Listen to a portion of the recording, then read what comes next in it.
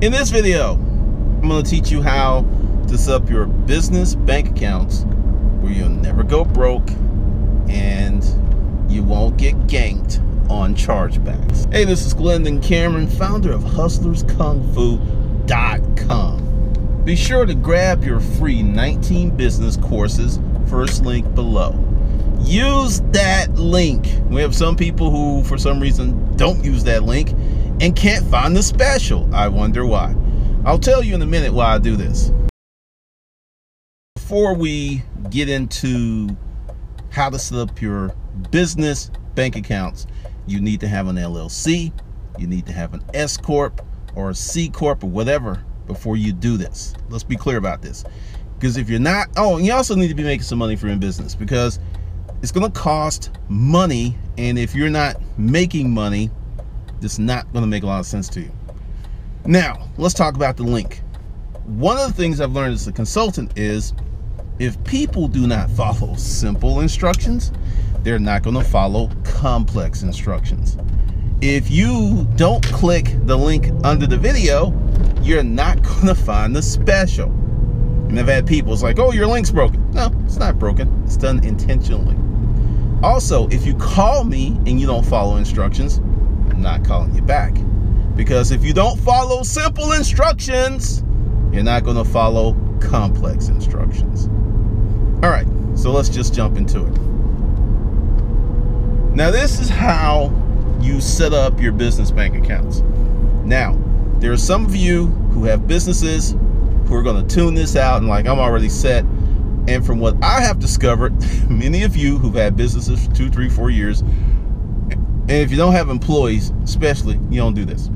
So what you're going to have is 5 accounts. 5. First account, it will be your merchant debit account. That will be the account that you receive your PayPal, your Square, your merchant account. Any credit card processing goes straight to that account. And typically, if you sign up with a traditional credit card processor, they're going to want a hard copy of a business check to make sure that you have a business account. But if you sign up online, typically they don't ask for that stuff. Now, why do you want to have this account? And then with this account, you're not getting a debit card.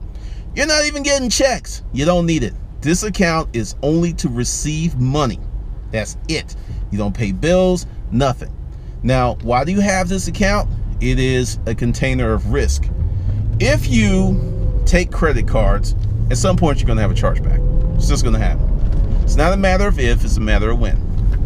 And to protect yourself and to give yourself more time to deal with the chargeback, if you have an account that doesn't have any money, sometimes the bank will pay the chargeback, sometimes they won't. But essentially, it does not create this cascade of bounce checks, bounce debits, which cost you fees. So that's the reason for doing that. Now, the second account you're going to have is your operating account. That is what you pay your hosting with. Anything that's related to the business from an operational standpoint, that is what you put in that account. So if you have Aweber, and that's $29 a month, and you have a whole, let's just say for your internet business, you have $1,500, $2,000 a month of things that have to be paid. That money would go into your operational account.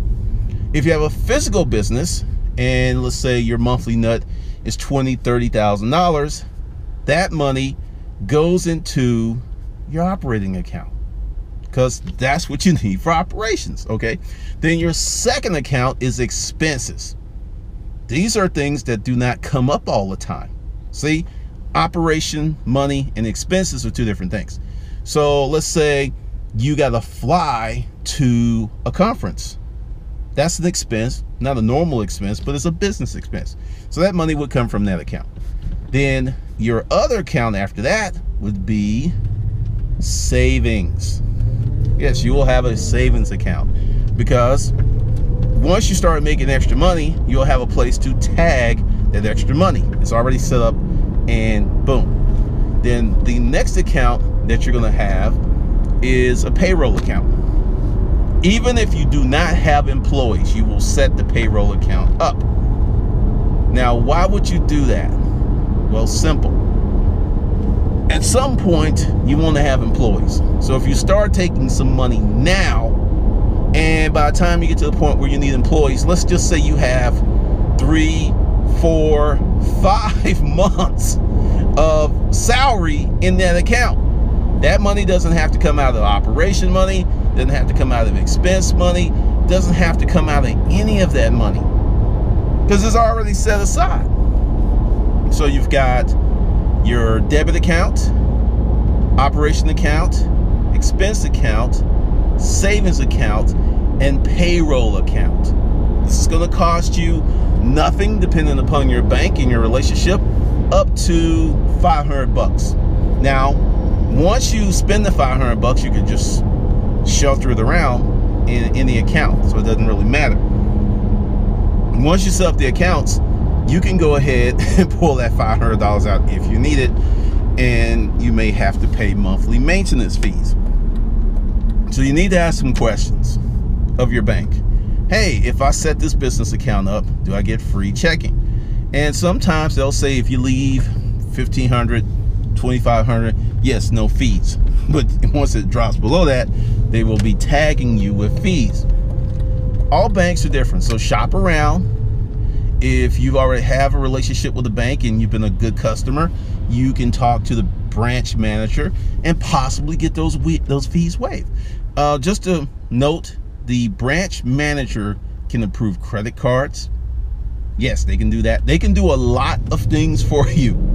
Just if you're not making any damn money and you don't have any money in the bank and the bank can't make money off of you, these services will not be available to you. And that's the only reason I found out is because at one point, years and years ago, we had over $1 million cash in one account, plus we had some more money coming in. And I was in the bank and the manager was like, psst, just like that, psst, let me talk to you. And I was just sitting there like, okay, strange little Jewish woman, why are you psst at me, right? And she's like, I'm just messing with you because I was always coming in, you know, a little grouchy. And all right, I'll be honest, I used to flirt with her ass because she was hot. And, you know, she was flirting back that day. And then no, it was because of my rugged good looks. It was because there was $1 million cash. I kind of assumed, I put it together.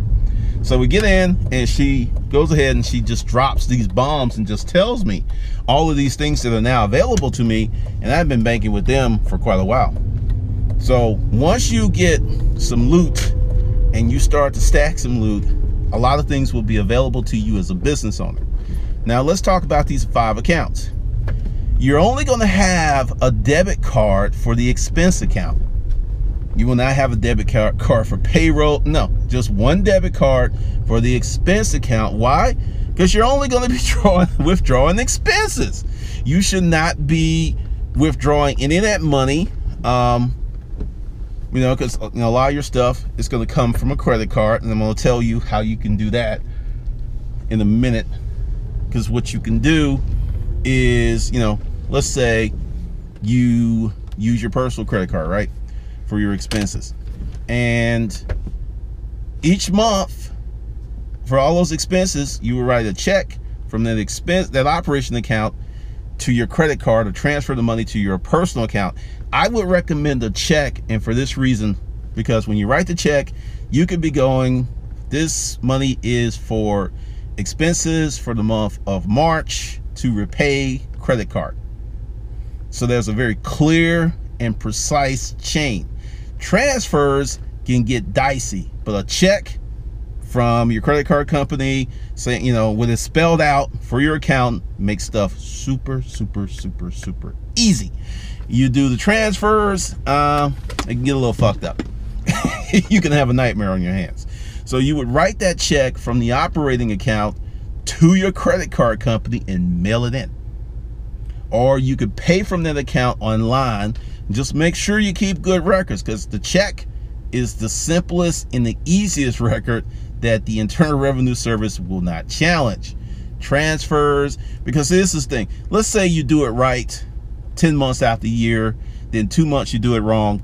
They will ping your ass on those 2 months you did it wrong. But each month you write a check and it goes here. It's clear, it's precise, and you're protected. once you get the accounts open, I'm about to teach you the ratios that you put money in. Now, if you have a brand new business and you're not, this is going to be easier. If you don't have a lot of hard cost, you'll just put 20% in each account. So you get $100, $20 goes into each account. Now, simple. That will change based upon your needs. But this is where the magic happens. If you only keep the money in the accounts that the accounts need, you'll always have money. You'll never be broke. Because what it is a laddering system, and it promotes discipline. So you're in there, you have, like driving all crazy. So you're in there and you have your money. Okay, you got your account set up. You got your money going in. You have a business and you don't really know, because you haven't really, you kind of have a general idea. What you're gonna do is put 80% of the money that comes in the operational account, and you're gonna put 5%, well, let's see, the 20% divided by 5, like 5% in the rest of the accounts. And as you go through the ebb and flow of your business, you're going to push as hard as you can to get to 20%. Now, this is the game. This is the magic. Let's say your monthly expenses from your operating account are $5,000. So you're going to push to put 5 G's in all 5 accounts, right? So that's 25 grand a month.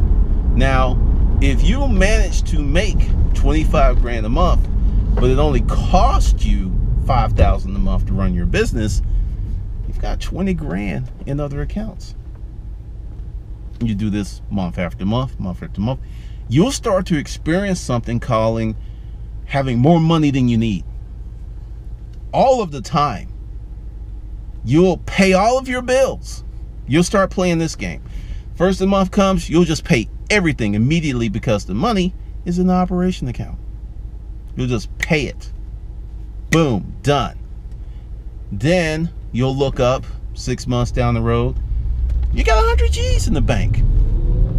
Maybe 200 G's, depending upon your business model. And your bills are paid, and you have all of this money. And that's pretty much how it works. It's, I'm being very simple because it is that simple. It's about discipline, and it's about setting goals and pushing. Because once you do this, it's going to change your business forever. Because I've talked to some really smart people who just don't do this, and it's just not set up. They may have ledger accounts and everything, but having these 5 accounts. Now, let's just go with, I already told you what's happening with the debit account. And you're only going to have a debit card for operations, and you're going to have checks for operations. That's it. Well, okay, you'll have a debit card for expenses. My bad. You'll have 2 debit cards, one for operation, one for expenses. You might need checks for expenses depending upon your business model. So you'll have checks. But the rest of the accounts, no checks, no debit. Well, going back to the payroll, you will have to have checks, or you'll have to get set up with ADP or one of those payroll, unless you want to do it yourself, which means you'll have to have checks. But you don't have to buy checks for that account until you get employees. So if you already got employees, then you already have a checking account. And you won't have a debit card for that. And let's talk about these payroll accounts. Let's be really real about this. That money, if I'm going to speak from experience as someone who was living on the seat of my damn pants. You want to, well, thank you, kind person. You want to have 2 to 3 months of payroll money in that account. That way, if you have a shitty month, everybody gets paid. Because if you want to have a mutiny on your hands, if you want to have people stalking you, oh yeah, and it's illegal, and you want to go to jail for not paying people. Because you hear this thing about it's like a civil suit. To trick people into working and not paying is illegal. And if the right person files the right complaint, they can come get your ass.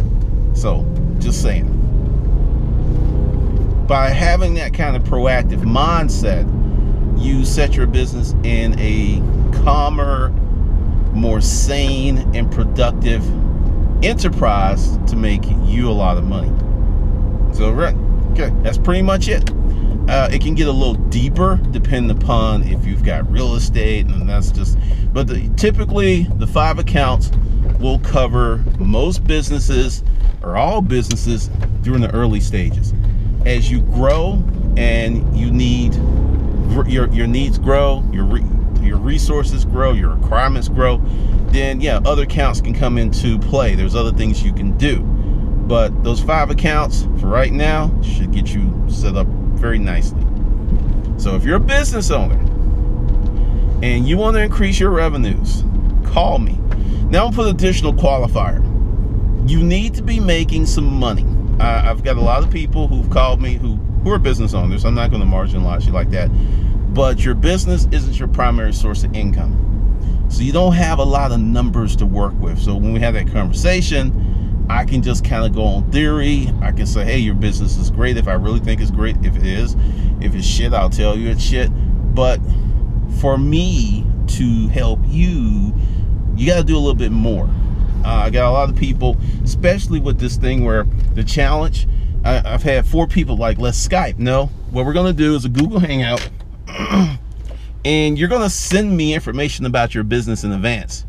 Not going to be a cold call and you're someone that doesn't have a business and you're just kind of jacking off because it's like, well, really, he does answer the phone. Seriously, I've had that happen, and it's just like, it's no biggie. But for people who are really trying to do something, it's not a really good use of resources, which is time. So if you want to do the challenge and you want to, that's cool, but I need to know about your website. I need to know about your ads. I need your phone number. I need to know that you're a real established business. You could be brand new and have all that. You could be new 2, 3, 4 months, 5 months, something like that. But for me to get deep into your business, you need to have some business. So I'm just putting that out there. And this will be repeated. Just saying. All right, this is Glendon. Be sure to like, comment, and subscribe.